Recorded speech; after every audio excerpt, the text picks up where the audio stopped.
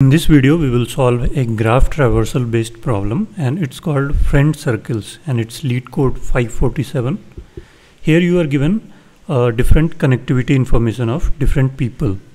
So A can be a friend of B, and if B is a friend of C, then A and B are direct friends. There is no arrow here. These are undirected relationships. If A and B are friends and B and C are also friends, then A and B are direct friends, B and C are direct friends, but A and C are also friends indirectly, not directly. There is no direct edge between A and C. So here you are given different edges of the graph, different connectivity information across vertices, and the information is given in the form of adjacency matrix, and we will see what is meant by adjacency matrix.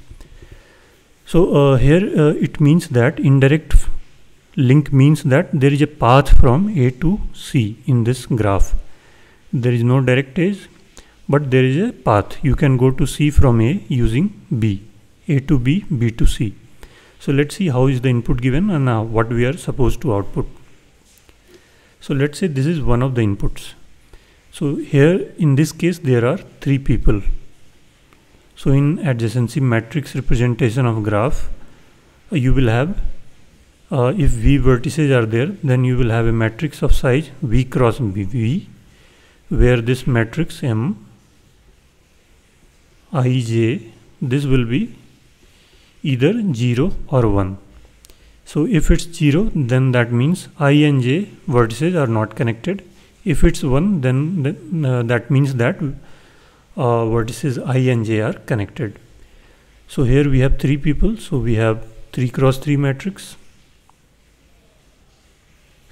and it's given that this I position is always 1, this diagonal. That means a person X is a friend of himself as well. So this diagonal will always be 1, but let's see what are other values. So here it's 0, 1. Then that means 0 and 1 are directly connected. And this is undirected graph. So if 0, 1 is 1, then 1, 0 will also be 1. Then we have 2, 2 will be 1, 1 is 1. Obviously, all the diagonals are 1. Then 2. 2 is not connected to any other vertex. 2, 0 is 0. 2, 1 is 0. Similarly, here also 0, 2 will be 0 and 1, 2 will be 0. So 2 is lying itself. So we have to find how many friend circles are there. So friend circles means that there are some friends. A is a friend of B, directly connected. B is directly connected to C, and so on. So in this way, D is also connected to A and C. So basically you can visit all of the nodes from within a circle. So within a friend circle, you can visit from any one node to any other node. So in nutshell, we are just trying to find the number of connected components. And this term is very popular if you are working with graphs. There is a notion of connected components.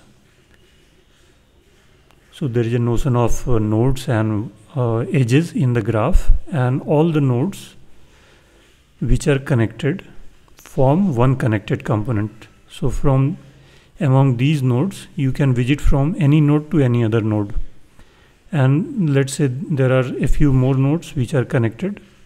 So from here you can go to any other node within this connected component.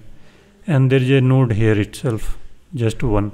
So this graph will have three connected components, connected component 1, 2, and 3. And in this problem, they have just introduced the notion of friend circle to denote the same thing. So what we will do here, we have V or N people. Initially, every one of them is unvisited, and their diagonals are 1. So what we will do, we will find the first person that is unvisited, and that will be 0th person in this case, and start a DFS there. DFS means that go to all the nodes you can go from these nodes. If you reach a dead end, you come back and look other branches. And let's say it had these 2 branches, you visited, come back here, and let's say here are more branches. So starting from here, you can visit all the nodes which are connected, but you cannot visit the nodes which are not connected to any of these.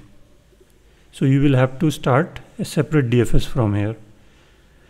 So we start from the first row. We see what is the unvisited node. This node is unvisited since it's 1, and we will start visiting them. And when we visit, we mark the nodes as 0 so that we don't use any extra space.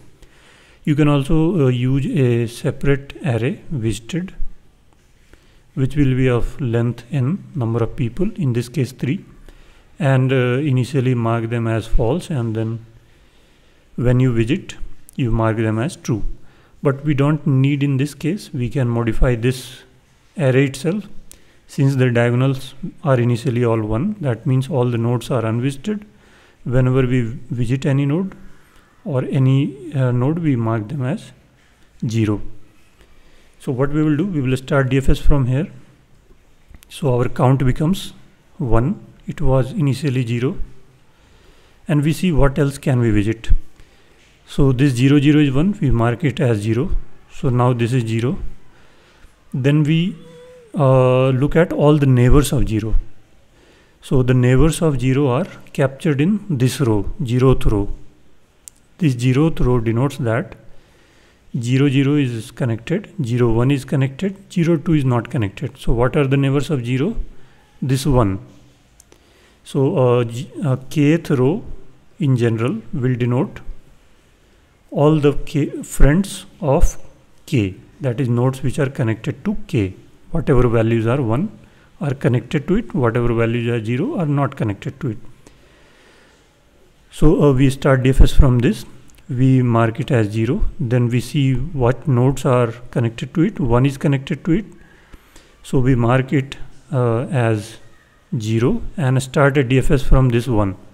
So when we start a DFS from this 1, we come to this row corresponding to that node to look for its neighbors. So we come here, we mark it as visited, and next neighbor is 1. So we mark it as visited 0. So all are 0 now. And we start a DFS from this 0, but we see that it's already visited. It's 0 now. So we will not do anything, return, and so on. So if we start DFS from here, we visit these 4 values or nodes 0 and 1. But we will not reach here since 2 is not connected to 0 and not connected to 1 also. So we will visit 0 and 1. Next, we will come to this row and see that if this is 0 or 1. This is 0 since we had visited. So we come to next row and we see if this is 0 or 1. This is 1. So that means it's not visited yet in the first DFS. So we increment the count and start a DFS from here also. So now we will come to this row corresponding to this 2. This is this row. And we see what are the different neighbors of this and mark them visited. So only this will be marked visited. And now there is no more row left. So we return. So we return whatever is the count. That is how many times we need to restart a DFS. So this will denote the number of connected components, which is 2. Now let's look at another example.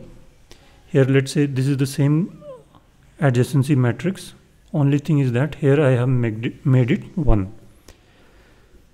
So this is 0, 1, 2, 0, 1, 2. So this is node 0. 0 is connected to only one node, 1. Now we come to 1. What are the nodes connected to 1? So 1 is connected to 0, that is already captured here. 1 is connected to 1, that is true for all the nodes. And 1 is not connected to anything else. Now we come to 2. So there is one error here. If we mark this as 1, this will also become 1. This matrix will be symmetric across the diagonal. That is, its transpose will be same. So 1 is connected to 2. So it's like this. Although 0 and 2 are not connected, since 0, 2 is 0 and 2, 0 is also 0. So here, if we start DFS from 0, we will visit 1, we will visit 2. So we have visited all the nodes. So here the number of connected components will be 1. So we start DFS from here, we mark it as 0. We come to this row and see its neighbor is 1. We mark it as 0 and come to the row corresponding to this value 1. So we come to this row, we mark this as 0, and we will not do DFS here since it's already 0, and then we make it 0, and then we see that it has a neighbor 2.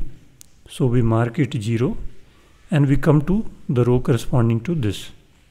That is, we come from here to here, then from here to here, and here we see that this is 1, so we mark it 0, and we start DFS from 1. We go to 1, we see the position 1 1, it's already 0, we return. We see its next neighbor is 2, so we mark it as 0 and start DFS from here, but it's 0, so we return, and finally the count remains 1. And there is no other value, that is 1, so we will not start a separate DFS. So let's write the code for this. So we will write it in C++, Java and Python.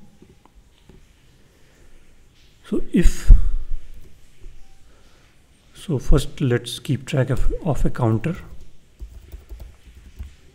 Count is 0, and I equal to 0, I less than m dot size plus plus I.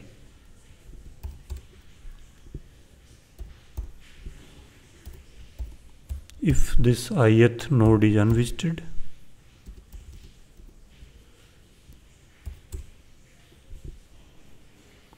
then what we do, we increment the count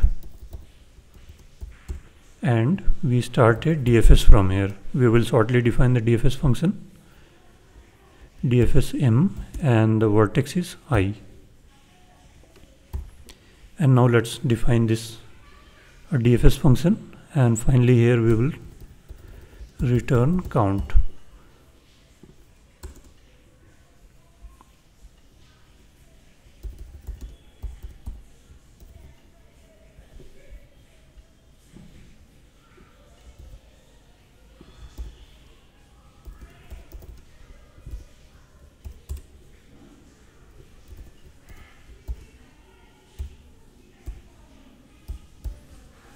So if this is 1, if this is 0, that means we have already visited it, so we return.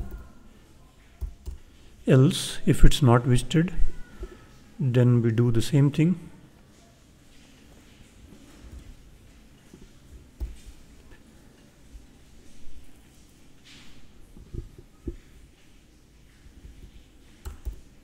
So this we are iterating, we are looking into this row corresponding to node v, that is vth row.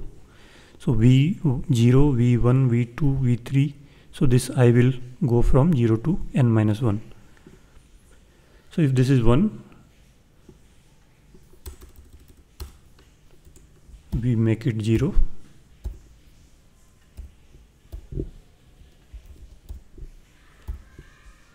and we started DFS from this, and we return finally. So let's see if it works.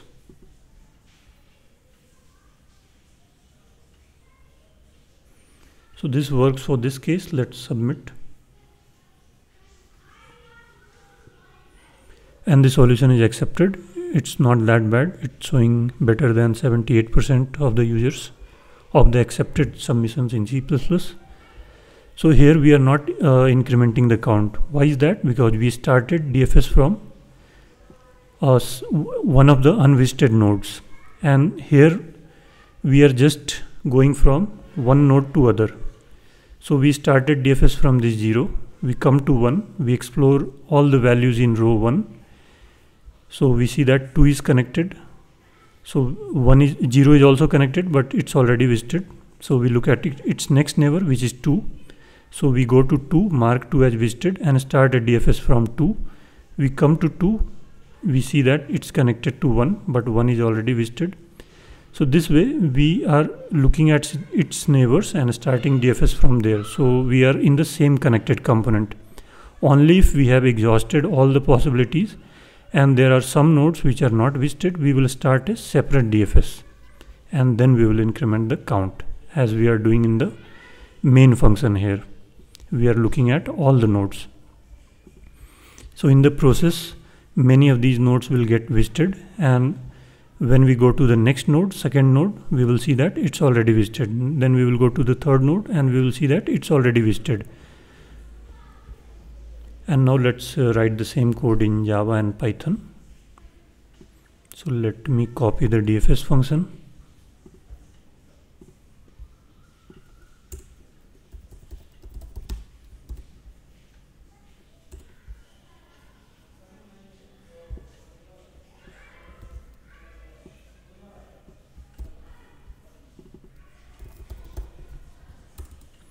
So not much of change is required here.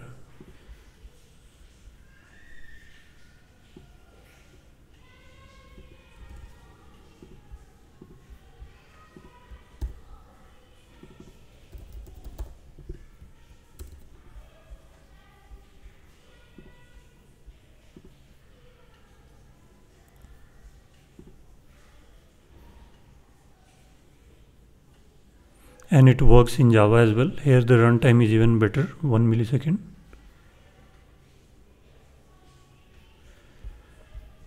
So it's just a matter of chance. If you try a few times, it may give you 0 millisecond as well.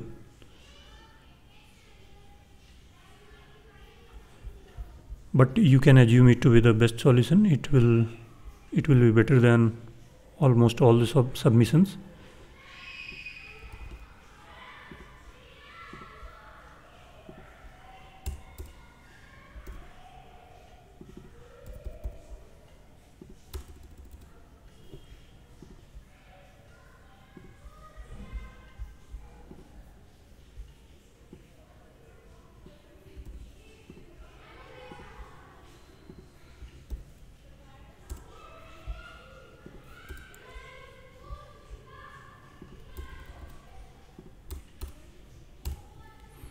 So we need this M across different calls, different recursive calls of DFS. So we will set it in self.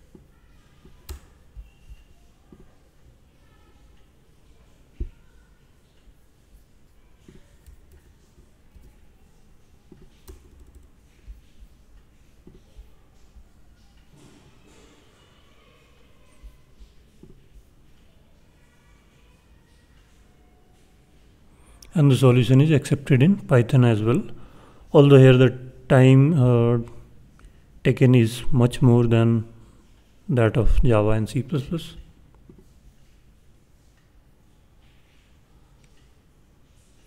Please share any other method if you have where the time taken in the Python solution is much less compared to this solution.